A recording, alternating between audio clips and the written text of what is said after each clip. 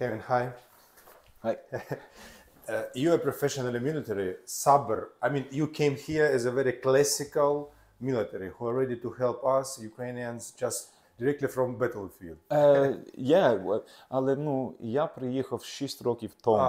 Ага, І спочатку працювати з ОБСЄ. ага. Тобто ти українську вже вчив? Так. Коли я приїхав, я не знав, я без коріння, я не знав нічого про Україну, про українську історію, але я читав про ці речі і був дуже, я можу сказати, був дуже ясний моральний вибір для мене знати українську мову. Дякую тобі за це. We will record our interview in English, but next time we will do it in Ukrainian language. Perfect. So my first question, it's my tradition about geopolitical situation. My personal estimate that a lot of people now trying to understand what will be the result of meeting Trump with Zelensky, Biden with Zelensky, all this shuttle diplomacy. 2 weeks ago, we had here in Kyiv shuttle diplomacy from Antony Blinken, from Boris Johnson. I met Boris Johnson. Yeah, I have a photo with him.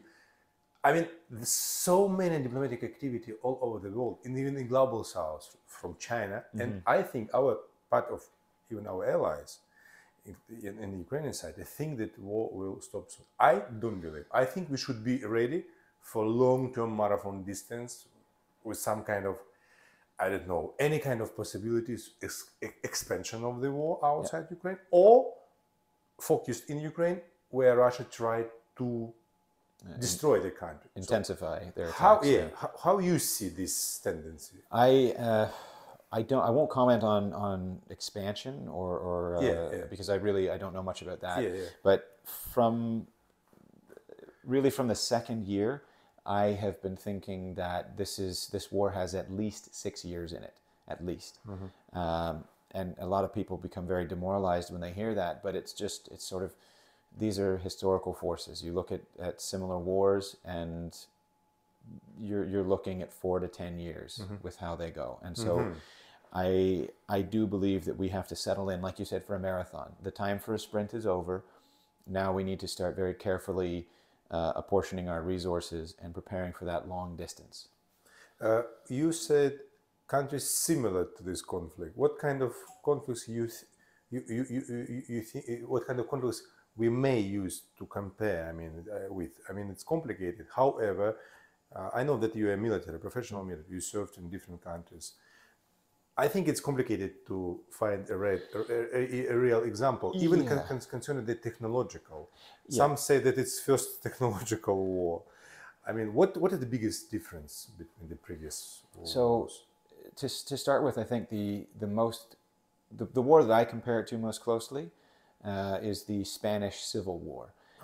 Not for any kind of particular political reasons, but because the Spanish Civil War was smaller scale, regional. It wasn't. It was the precursor to obviously a world war, but it was one where you had two very clear sides. You had those sides both receiving aid from external parties, so either the Allies supporting the non-nationalist side and the Germans supporting the nationalist side. And they were each of them were kind of using that war as a test bed for new military technologies. And I think we're seeing something similar here, but that ties into the technological aspect. I think there's many more similarities, but bringing it back to technology, this is one of the big things that a lot of people have been talking about in military circles is the transparent battlefield. And the question has been, how is real-time, even visual scanning of the battlefield going to affect the way that we fight? That's probably the biggest one, because you now have a squad of soldiers, say 10 soldiers, they can have high-quality aerial imaging straight available to them via a commercial drone. That makes a massive difference, totally disruptive difference, I would say, in battlefield tactics, and we're still adjusting to it. Many of the principles, the fundamental principles, remain the same. You still want to surprise your enemy, but how you go about doing that is very different now, because you have to think down on this very small scale about suppressing the enemy's ability to view you. And that's very new, because drones themselves are not so new. They're a rapidly maturing technology. But once upon a time, I would say, well, certainly 20 years ago, a drone would be a big multi-million-dollar asset that was controlled maybe at the brigade level, we'll say. We'll go to this question, but finishing the first part of our question, I like your comparison with Spain, because geopolitically, historically, we in the same period, on the eve of the possible more or bigger war. Yeah. Actually, this guy, Stepan Bandera, he was active and started his activity in the 30s, when he was trained and then trained, and his compatriots trained the others. So they were preparing, they were understanding the situation in 30s, and they were prepared themselves for political, military activity. So you think that we historically in the same age of the geopolitical shift, I would say? Oh, 100%, because we're seeing, we're kind of waking up from the peaceful little ignorant sleep of the 90s. I understand 90s were very different here in Ukraine than they were in Canada, but you know, that was my childhood, and it was a very innocent time. I didn't know what the word terrorist meant, for example, until 2001. We in the West developed this idea that history had ended, and that the historical forces were now over. There was no longer going to be large-scale wars, and this belief, that particular belief, held well into the 20-teens. In fact, I would say that it wasn't until 2014 that we even started to began to wake up out of that innocence of the 90s. When I was a young soldier, I joined the Canadian Army in 2008. When I was a young soldier, I looked at the world. I looked at our activities in Afghanistan, our allies' activities in South Afghanistan, Ossetia. Iraq. It was 2008, South Ossetia. Georgia, you saw these events. We saw it, but in the West, you don't know very many Georgian people. In Canada, there's not the same kind of diaspora in Canada, like Ukrainian. Yeah, so we saw these things, but it was kind of vague awareness. What really woke it up was the beginning of the war here and Russia's first invasion in 2014, where we're seeing one of the world powers, which we thought would only be involved in asymmetric wars. We're seeing them go invade a neighbor and begin what we call a near-peer conflict, and that was kind of I remember watching the news. I guess I was a young corporal, and I'm watching the news at night. I'd come home after doing some army stuff, and I'm watching the news, and we're seeing this invasion unfold, and I kind of asked aloud rhetorically, "Are we going to do anything about this?" You know, this is a trained soldier. I'm geared towards aggression, and I'm watching one country unjustly aggress against another, and then listening to the values that I'm told every day, and I'm saying, like, what's going on, guys? Shouldn't we? Very insightful, I would say, and interesting insight in your motivation. Yeah. So you were active in training. My second question, yes. in training, and you witnessed some events before full-scale invasion, and you, together with your team, with advisory operating training group, I would say, you work with a lot of Ukrainian citizens who serve in the army in different divisions. What is your philosophy and main idea to contribute to give the skills, to share the skills? Because some Ukrainians think that they already experienced, and they can say, Kevin, okay, thank you very much, but give us just weapon, money, and we can do it. Yeah, we know how to do this. Yeah, but on the other hand, Ukrainian experience is already widely known. But the methodology on the methods, the tools which used by Ukrainians, not always modern. I mean, they to some extent some Soviet or handmade, I would say. Yeah, they could use optimization. Yeah, how we can ally or marry yes. Western methodology and Ukrainian experience. But this is exactly what we are here to do. We have in sort of the NATO format militaries, we have very strong training methodology. It's systematic. We look at training as a system of different things. So you're combining physical training, you're combining theoretical training, skills as separate from both of those things, like skills training. But then you're also constantly reviewing how does this training work? How does this training impact outcomes on the battlefield? So we have very good systems and very good methodology. Where I would say NATO falls short is a lot of the doctrine is just too old. The last time we outdated. Yeah. You know, the last time we dealt with serious trench warfare, Western militaries, I mean, we're going back about a century. That's where the Ukrainian experience comes in, and so. Yes, unfortunately, there's a lot of this sort of, what I call it legacy Soviet methodologies that are still left in Ukraine.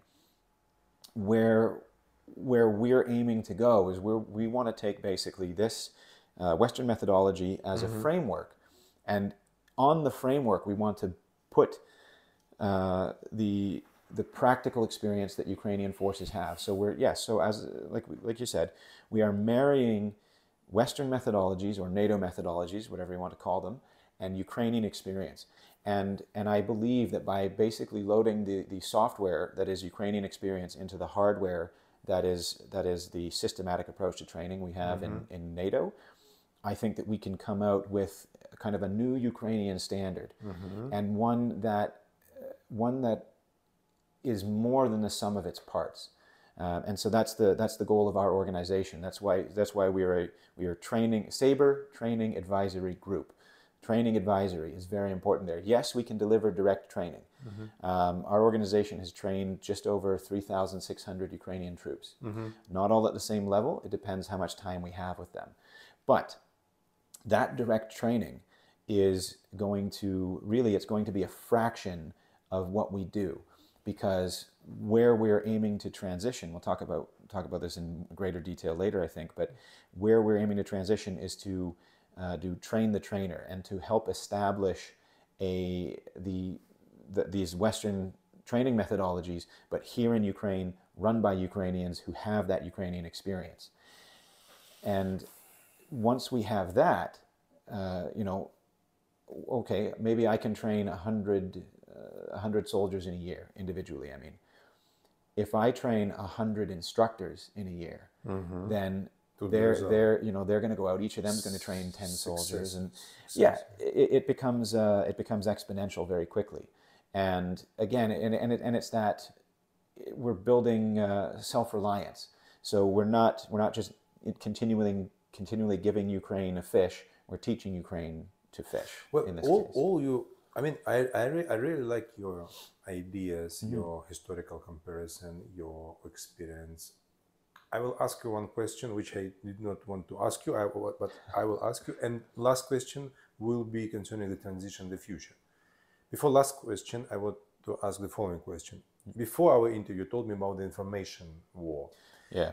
I understand that it's not maybe your and my professional field, but going to media, speaking with media, with public figures, with broadcasters, we are in information. Yes. And we accept information, and we are giving information. How do you see the problems in this field? Because it's very crucial. It is. That's it. So, if you speak about English-speaking audience. Yes, the English-speaking world is there's a lot of transition. There's a lot of flux in the information sphere, because there are certain things where people have been lied to, and unfortunately it's also very volatile emotionally, because there are people who have chosen they've kind of tied themselves to certain information sources, and they've said, I'm going to trust this information source no matter what they tell me. Yeah, it's like stock exchange. Yeah, exactly.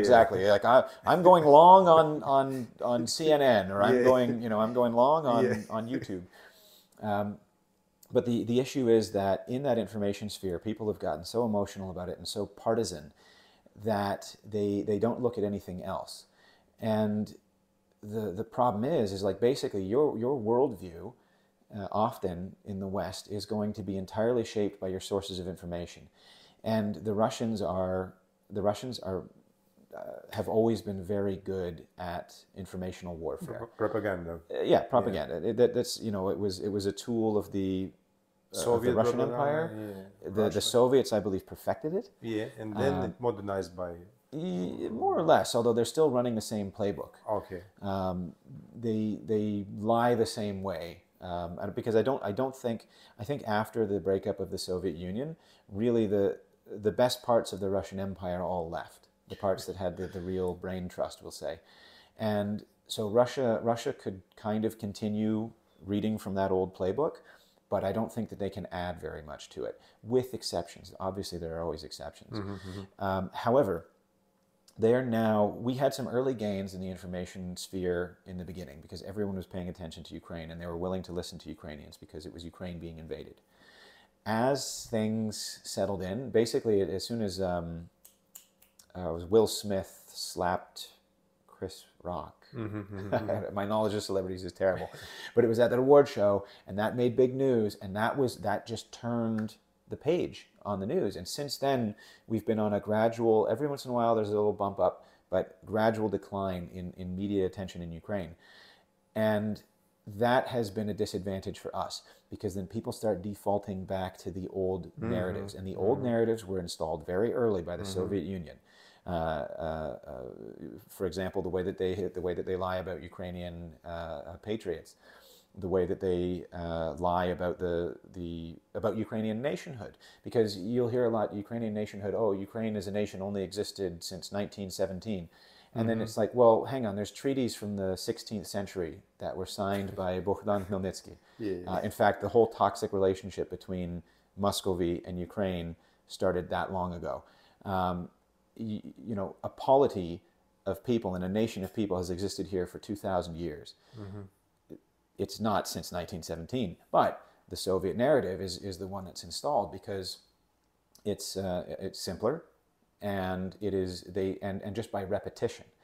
And so the problem that's facing us now is kind of disrupting that, breaking back into that information cycle. What we spoke about specifically was there was a media company in America called Tenant Media. Yeah, it's famous. Yeah. They're relatively on they do a lot of YouTube. That's their big thing. But someone who doesn't spend a lot of time on YouTube, maybe from older generations, will not have heard of them. But it was proven they received $10 million in financing from RT, Russia Today, and it was a big. I'm going to say it. It was a big failure on our side that when that was exposed, our influencers, our public figures didn't immediately jump to start going on. React. Well, it's easy, of course, to be a armchair quarterback, critic. But I was writing to the people that I knew. I don't know many in Ukrainian media, and saying, hey, are you guys going to try talking to these YouTube influencers who were working for that company? Because the story they're saying is that they didn't know the source of the money. Well, this is an opportunity to say, hey, you were lied to as well. We've been lied about. You were lied to. Wouldn't you like to know the truth? And there was an opportunity to inject our message there, and I believe the opportunity still exists. But we have to do something, because the endless repetition, Russia, like it or not, has a louder voice because more people in the world have heard of Russia, because Russia is seen as this great country, this amazing great empire. It's why we even discuss the sphere of influence, because they are one of these imperial dynasties. They have more market share, more attention share, and so by us just kind of repeating the same things, we're not going to break in. We have to find the nodes that they're using to spread their message. So like this, say, alternative media on YouTube, break in and disrupt it. Find the people that are saying this pro-Russian stuff, but who are persuadable, not the ones that are taking the money. The ones that are taking the money, they're going to keep. We're not. We should find the audience. Yeah. Get to the audience. Get to the ones that were lied to, and say, "You've been lied to, and we will tell you the truth." And it's as easy as I think it's quite simple. Invite these people out here and say, we'll show you. It's separate. Of course, that's its own conversation. Separate strategy, I would say. But yes. Backing to our main topic, actually this is also part of our topic, including the information war, the battlefield or conventional war. Regarding what you said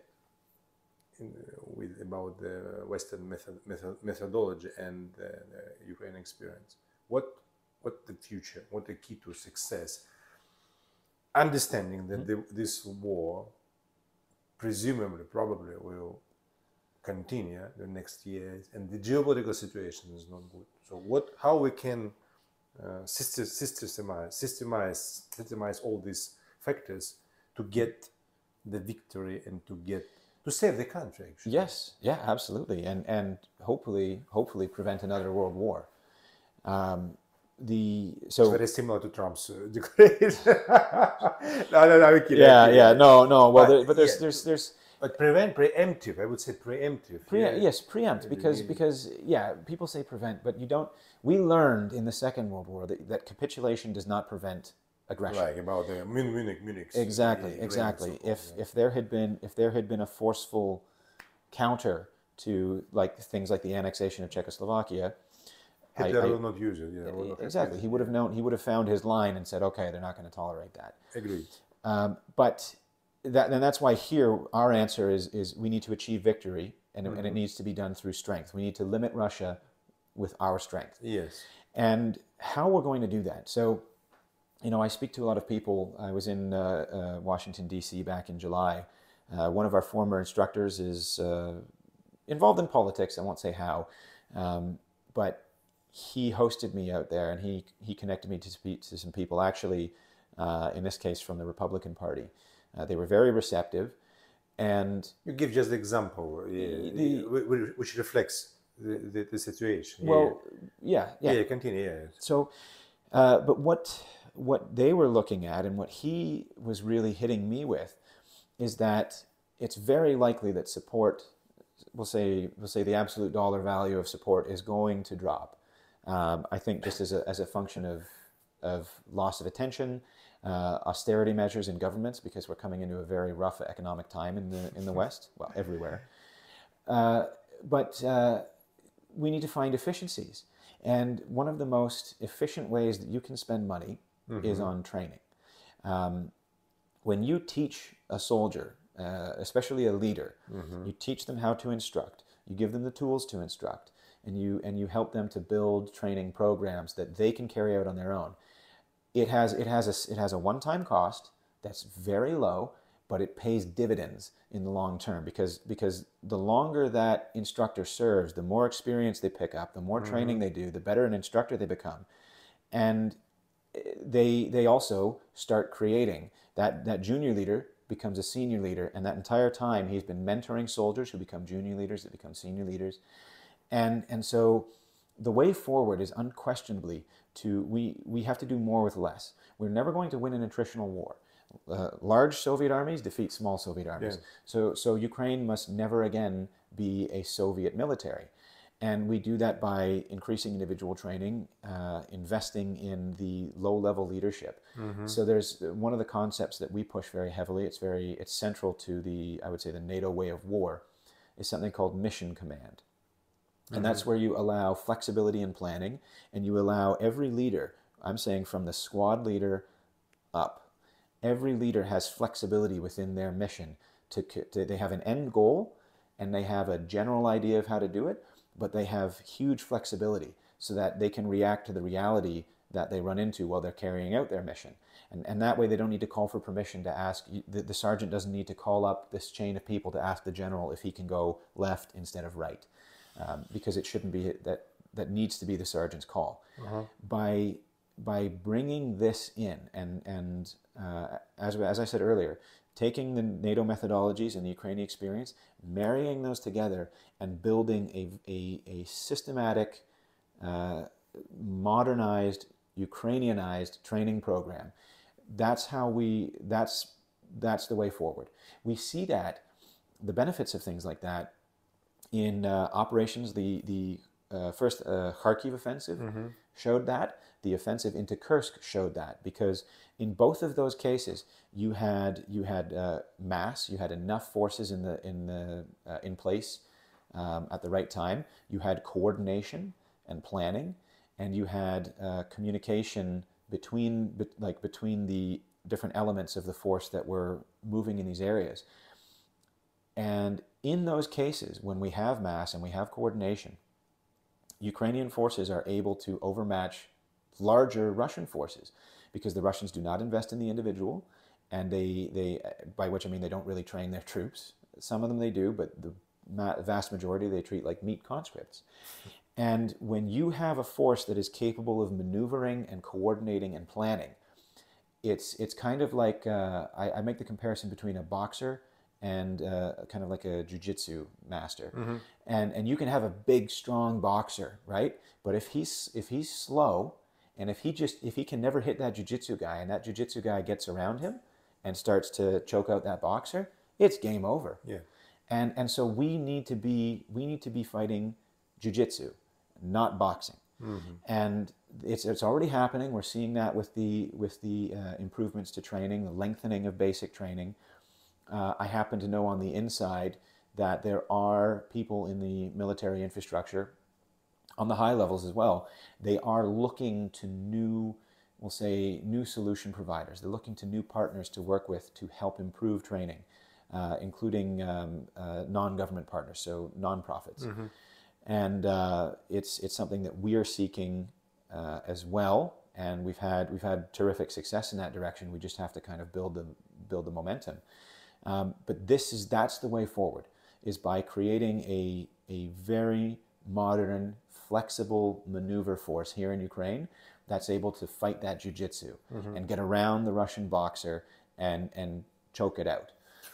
I like your figurative meaning, and to be serious, I think that your idea is to create self-sufficient military complex in Ukraine, which will be the guarantee of the economical prosperity of Ukraine. Absolutely. You cannot bring the money in Ukraine without creating a shield against Russia for Europe and the Western world. Oh, for sure. This is briefly coming back on the geopolitical thing, we're seeing a clash of worldviews here. There is an axis forming against we call it the countries of the West. I don't like to use the Western terminology because I think that there is it's not perfect, but we'll say kind of like the North Atlantic perspective. And the North Atlantic perspective, people will complain about the United States being overbearing, for example. But when the United States is being overbearing in a country, it's like, talking about tax policy and sending some NGOs with some different cultural ideas.